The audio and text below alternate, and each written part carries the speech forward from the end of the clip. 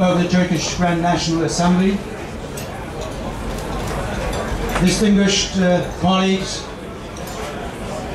Honorable Mayor of Antalya and Honorable Mayors who are coming from 10,000 kilometers away to the United States,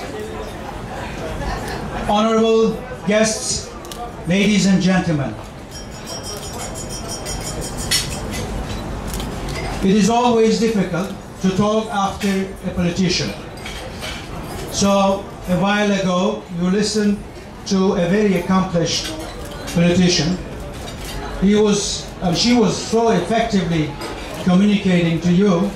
So I am humbled today speaking after her. But she is a great friend of Turkey in this land of big thinking. Ladies and gentlemen, United States, a great ally of Turkey, is the land of big thinking. United States represents the power of diversity. United States represents the power of tolerance. United States represents the power of values that we all cherish. Turkey and United States, Turkey in its region as a regional power, together with the United States, has a lot to do. This relationship is indispensable. Turkey is indispensable for the United States, and the United States is indispensable for Turkey. This relationship is important for stability, peace, and calm in our region.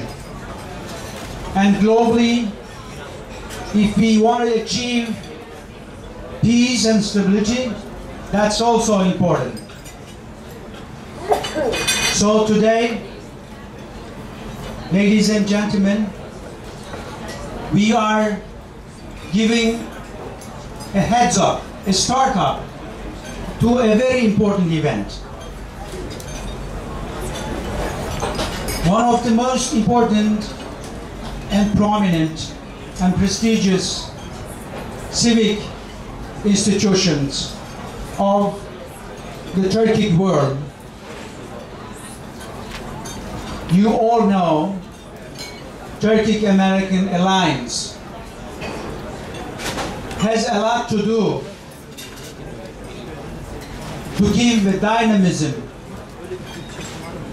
and to help us to take this relationship to further excellence, is doing a remarkable job.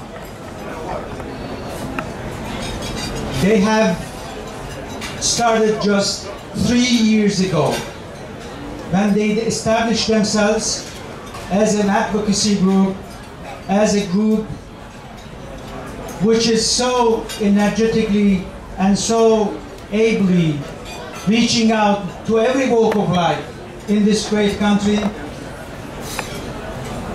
Honestly speaking, I was expecting them to come to such a level.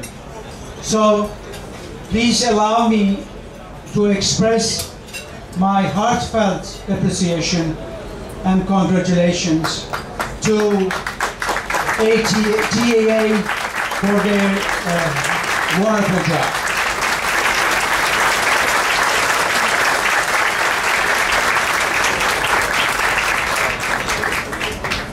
We, as the diplomats from Turkey representing our great country here in Washington, D.C., are doing our best, of course, to perform in the best possible manner.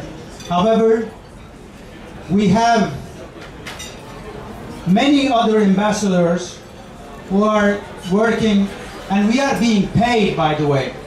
We are being paid for what we are doing. but there are a lot of people who are the workers, warriors, and members of this organization, TAA, who do not get any penny from what they have done or what they are doing so far. So I think they deserve another round of applause for it.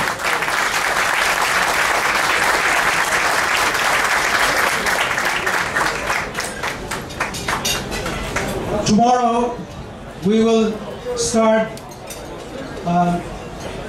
another, third of the series convention of TEA, and we will have very, very inspiring and very,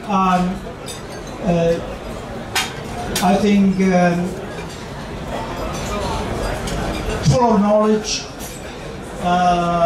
and full of dynamism, the discussions I'm talking about.